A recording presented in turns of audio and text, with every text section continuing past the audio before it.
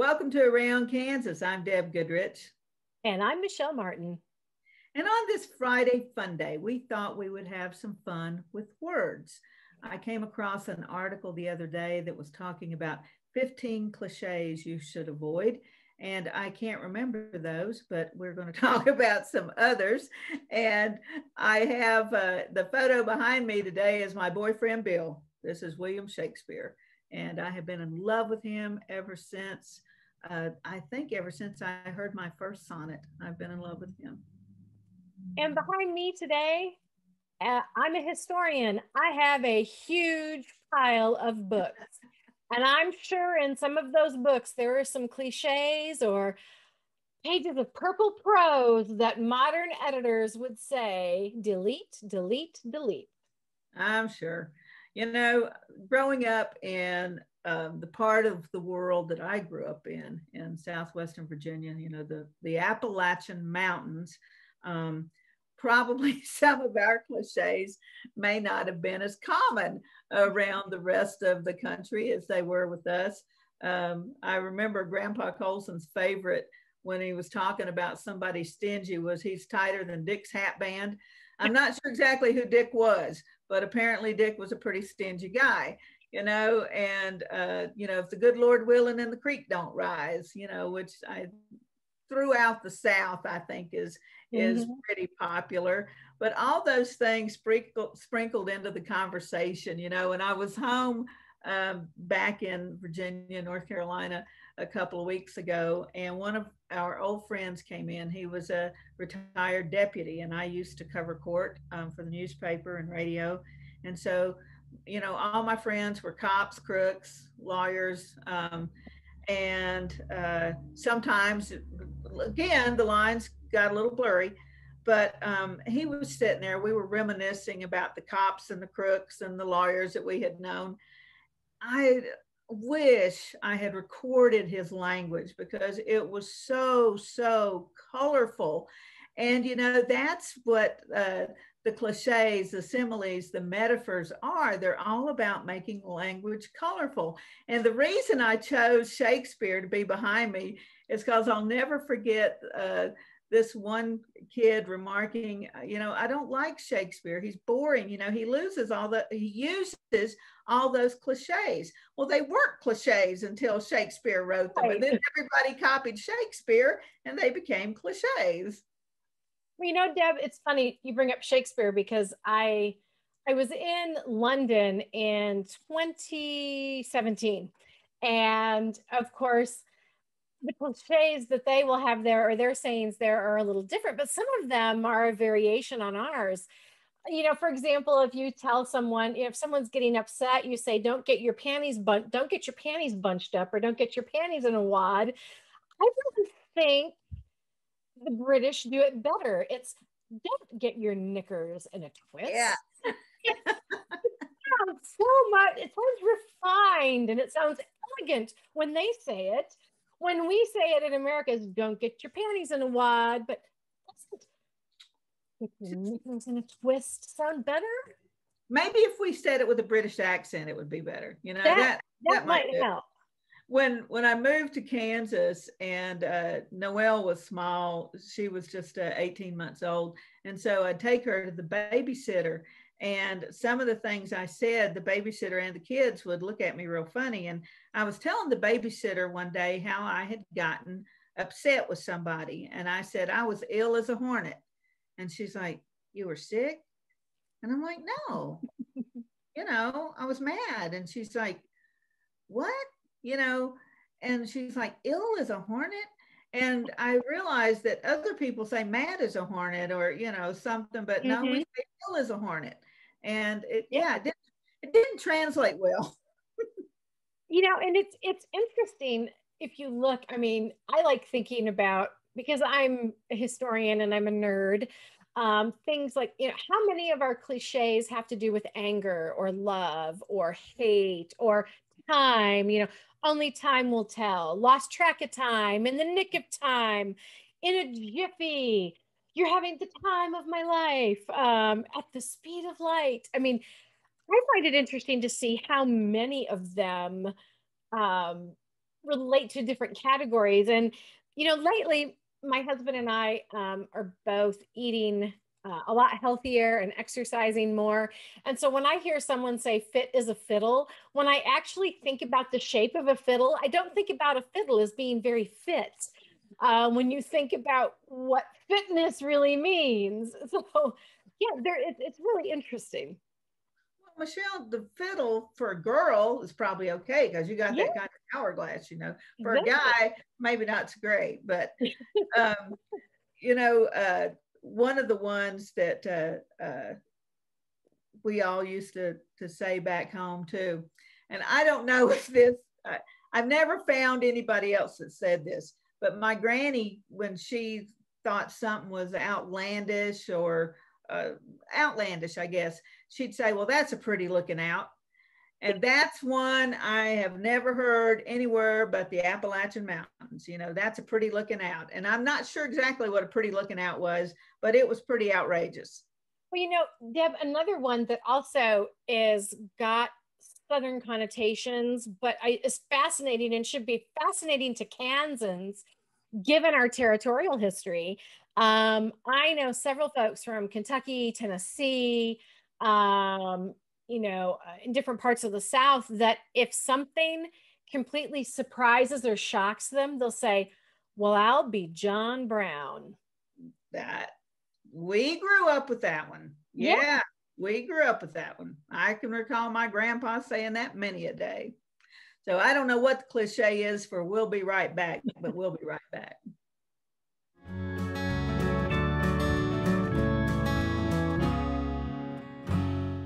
1921, a trade route was opened from Missouri in the United States across prairies and mountains to Mexico. In 2021, we will mark 200 years of epic conflicts and grand adventures, larger-than-life personalities, and sweeping landscapes. Join us on an historic journey. The Santa Fe Trail lives on. Find us on social media or santafetrail.org. Welcome to the Western Kansas Wildlife Travel Center, right here in my hometown of Oakley, Kansas. We're the front door of Western Kansas, located on 3 main highways, I-70, US 83, and US 40. And all those roads lead to history, beautiful scenery, and adventure, no matter which direction you go. We now have an IHOP. That brand that you've trusted up and down the road in all your travels is staffed with local folks, real people just like you and me, and we're waiting on you to join us. So for fun, adventure, fuel up, fuel your body, and let's have some fun.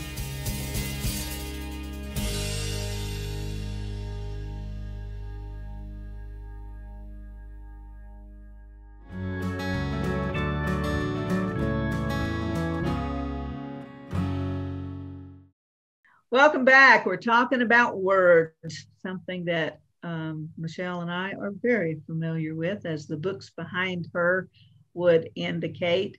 And as writers, you know, we're always using words, and we're looking for new ways to use words. And one of my favorite books, I bought it, oh gosh, the first one I bought 30 years ago, I Hear America Talking.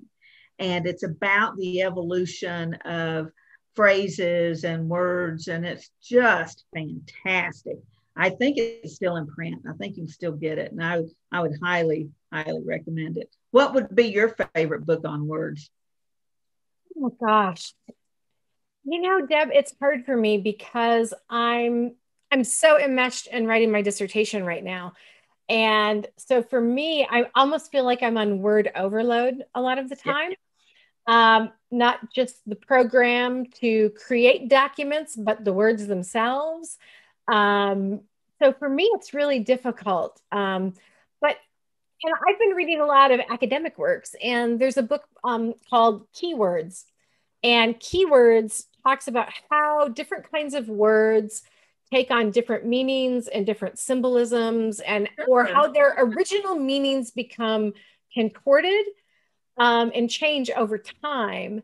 Yeah. And so it kind of traces the history of certain kinds of words. And so that's been really useful. I've used some examples of it in my dissertation because I have to look at language in part of my work. So I'm boring these days. I'm looking at academic stuff.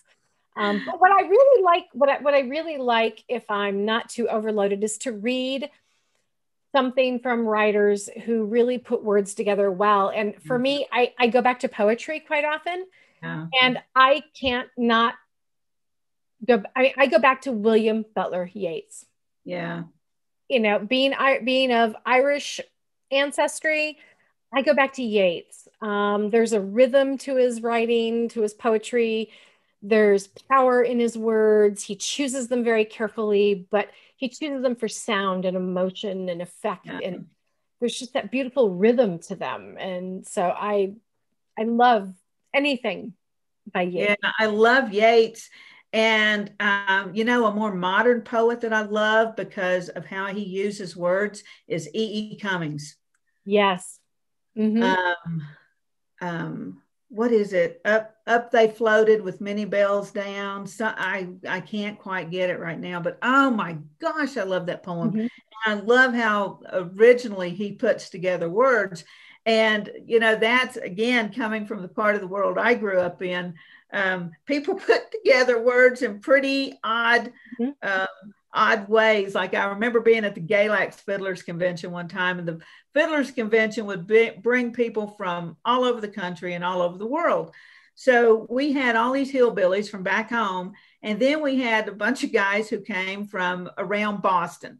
And we met because the waitress in the restaurant could not understand what they were saying, and I ordered for them and it was hilarious. They could not understand them. And so we'd get together, you know, every year they'd come down. And so some of the guys from West Virginia and Western Virginia there in Galax were playing with these guys from Boston. And they were playing fiddles. And the guy from West Virginia said, well, you got that tuned funny up. And they're looking at him like, what are you talking about? And another saying that would really, they just like, I don't know what you're talking about. People in the South, and this is, I think, all over the South really, will say, I'll swan or I'll swanny. And like, where I grew up, it would be Elt I Swanee. And I guess that's like people say, I declare, or I do declare, it'd be Elt I Swanee.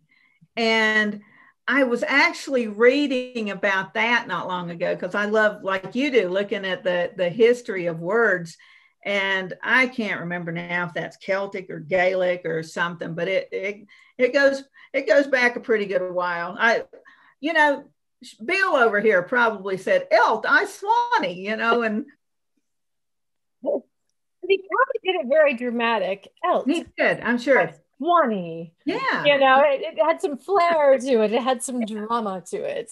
I bet Ophelia said that and they just scratched it out, you know, I bet. Yeah. Oh, she'd be the perfect one to say, Elt, I Swanee, right before she drowned herself, you know. Exactly. I mean, but what I want to know is this: why didn't Margaret Mitchell have Scarlett O'Hara saying that? I know. Well, or Melody. Scarlett had more money. They probably didn't, you know, it was probably the common people that said things like that. And maybe the higher class people had different ways of saying it, or Mammy slapped her when she said it or something, you know, said, don't talk like that. That sounds like poor people. That was probably it. Maybe that would have been a Belle Watling saying. Now that's right. Belle probably said it. Exactly. Well, this has been fun. I hope you've had fun too. And if you got some, you know, original sayings or words that you think might be particular to your neck of the woods, that's a cliche, isn't it? Neck of the woods. Yes, then let us know, you know, share stuff with us, because we love hearing what you're all about and what you're into. Isn't that right, Michelle? That's right. And you know, if you're watching us on Facebook, you can always leave those cliches, those interesting turns of phrase in the comments, Or if you are watching us on YouTube, you can do the same. Use that comment feature. Believe it or not, we actually do. When we have insomnia, we do take a look at all those comments that you leave for us and read them and enjoy them. And we thank you for your words that you leave us every week. We sure do. And we'll leave you with these words. I'm Deb Goodrich. And I'm Michelle Martin. And we will see you somewhere around Kansas.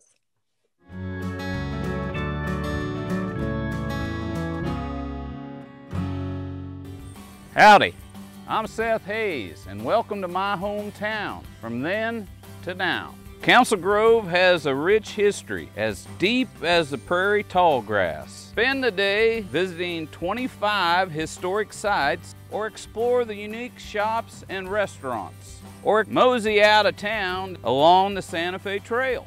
You all visit my hometown, Council Grove, in the heart of the Flint Hills. Okay, looks like it's time for our tour. Welcome to the Fort Wallace Museum.